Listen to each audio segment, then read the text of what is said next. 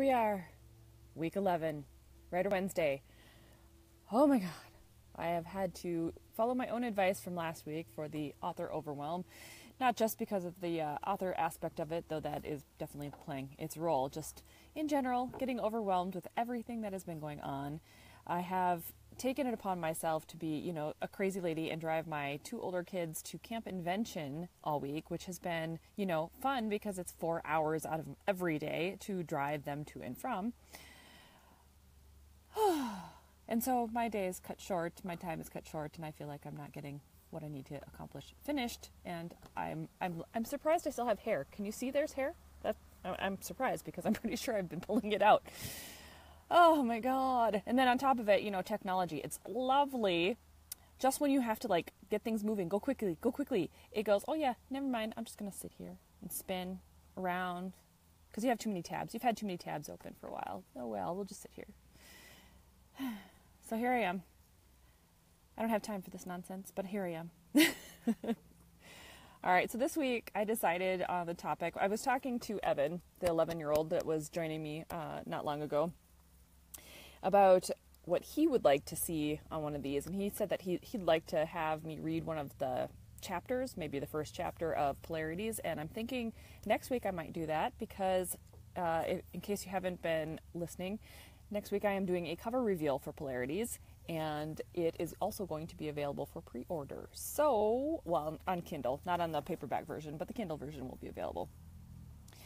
So this week instead, I decided to talk about author inspirations because he was asking some questions this morning. Well, was it this morning? Maybe this morning, maybe yesterday morning. I don't know. They've all blended together these days. It's like one big blur and my brain has mushed out. So, at any rate, I get asked that question a lot, where do I get some of the inspirations for the novels that I've written? Obviously, it looks like there's just one novel at the moment, but there are 3 that I've been working on for the past 7 years, and more in my head that I've kind of started, and some that I've actually started and put down on paper. I just haven't done a whole lot more with yet. So, at any rate, for me, when it comes to author inspirations, I find that it's all over the place. I take in my inspiration for things that have ended up in my books from so many different places. Sometimes nature. So being outside, I love nature.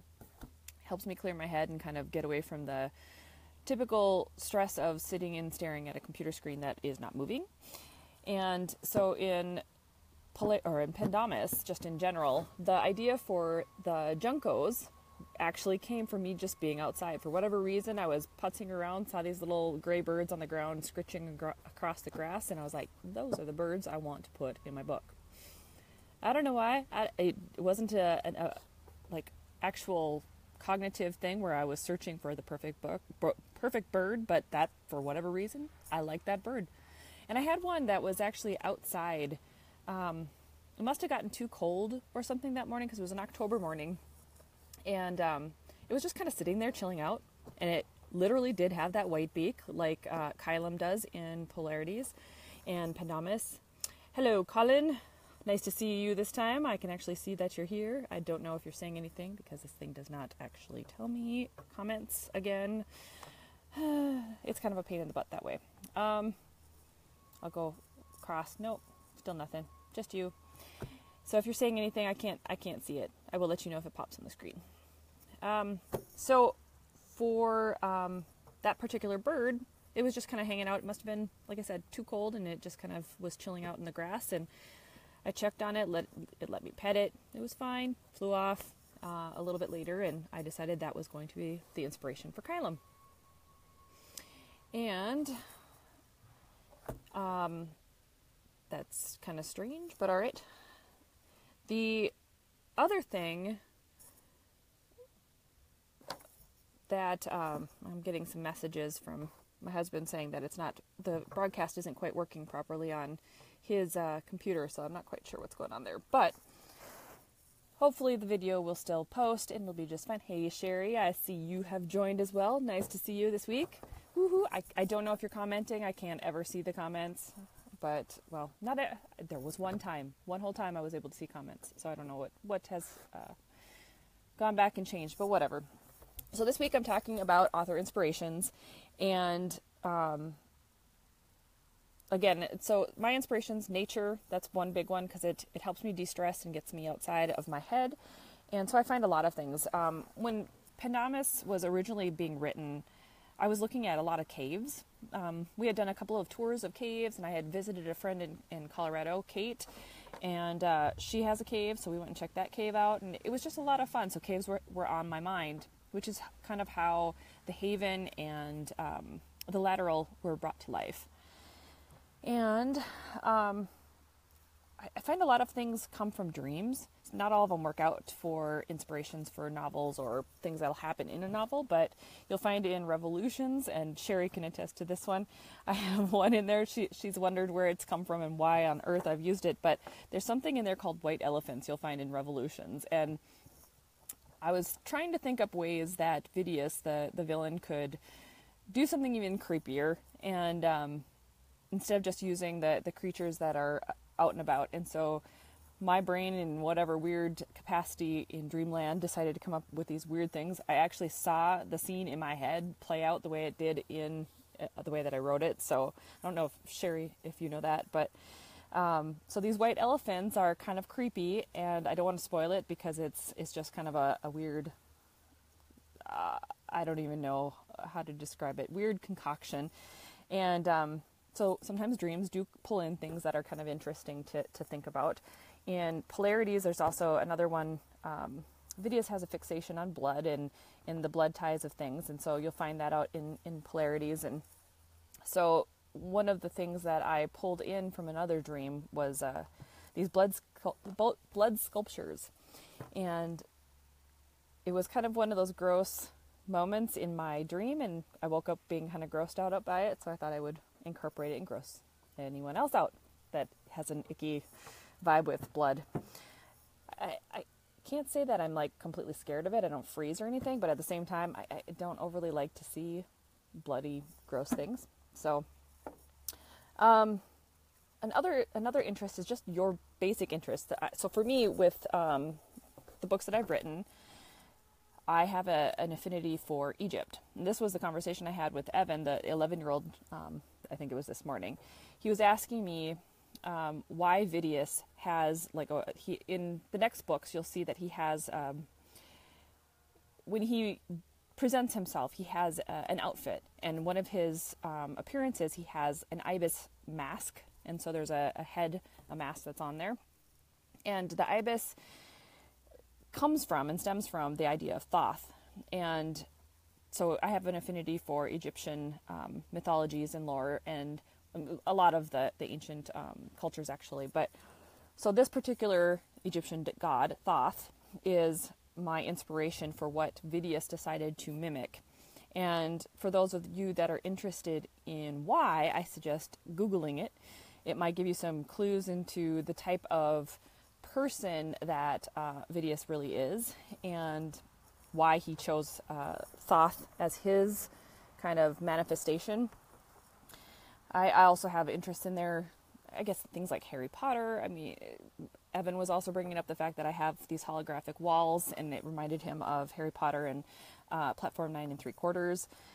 Just movies, books, games, things that you enjoy, sports you enjoy, they all end up in books in some way, shape, or form. The way that people are in the novels, for me, it's also in some ways inspirational of the people around me. So with Runa, Sherry will know this. She's kind of the inspiration for the Two Colored Eyes. Sherry and I have been friends and best friends since, oh gosh, she would know this better than me. I always say it wrong. I want to say 8th grade, and then I'm like, is it 7th grade? I don't know. It's right in that area. And she has 2 different colored eyes. And so for me, I thought it would be fun to have a main character who ends up going through a situation where her eyes are 2 different colors. And in Ruda's situation, it is kind of a brought on type of thing, but it's still, to me, it was fascinating and something I wanted to incorporate. And other people in my life have lent their personalities, the way that they are, to other characters in the book. For instance, one of my friends, Kate, she is the inspiration for Connie. I can't say that she is exactly like Connie. Well, first of all, Connie's got Asian appearance and Kate does not. But just the attitude that she has. She's very blunt, but she's sweet underneath. She's artistic, but she's strong, and she's got like that hard outer shell, so it takes some time to get to know her. And there are other people where it's just like the different aspects. My husband, he kind of reminds me of Trayton, although Trayton was written before I actually met him. And so for me, it was kind of interesting to see kind of the correlations that happen with that, the dimples and things like that.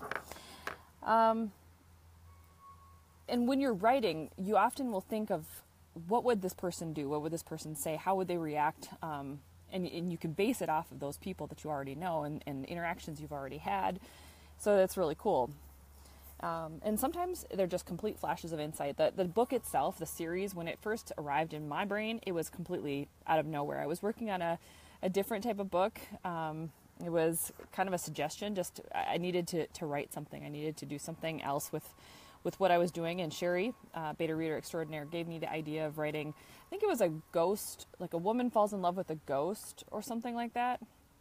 And so we were kind of going back and forth with that, and it wasn't very long. I want to say it was a couple of weeks, and the idea of Pandamus kind of took over, and that kind of little start went off to the side. So that sort of thing happens, and sometimes like names will pop in my head. Just Trayton, he came out of nowhere. I didn't know where he was or who he was. In fact, when I started Pandamus, it was a complete pantsing novel. There was no, I guess, overarching outline to happen with that. I had to piece it all together as I was on the fly. The other two books, I'd say that I had more of an outline in my brain, but not so much written down, a little bit written down. I knew where I was going with it, and I knew how I wanted to get there, but I kind of let the characters lead the way a little bit too, because it seemed like that's what they were interested most in doing.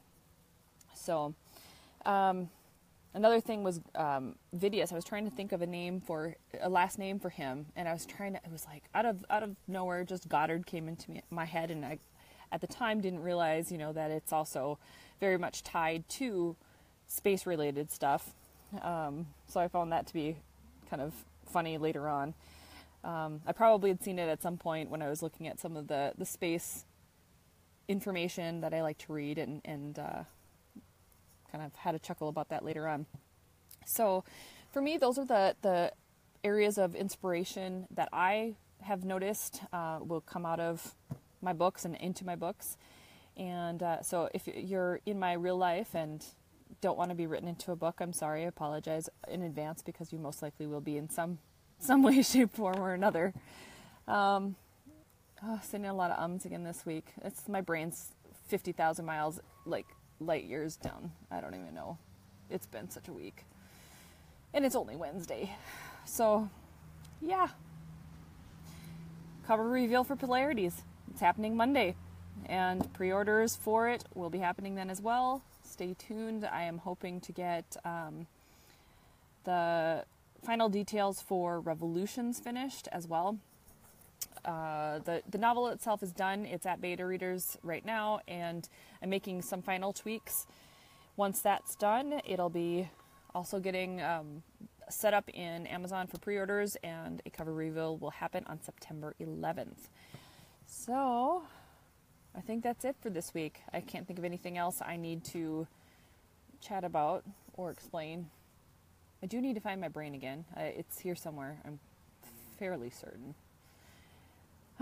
Maybe once this Camp Invention Week is over, I'll gain my brain back. I hope so anyway, for love. All right, guys, that's week 11. We will see you next week, and if all goes well and according to plan, I will be reading the first chapter of Polarities in case anybody wants to check it out. All right, guys, we will see you next week.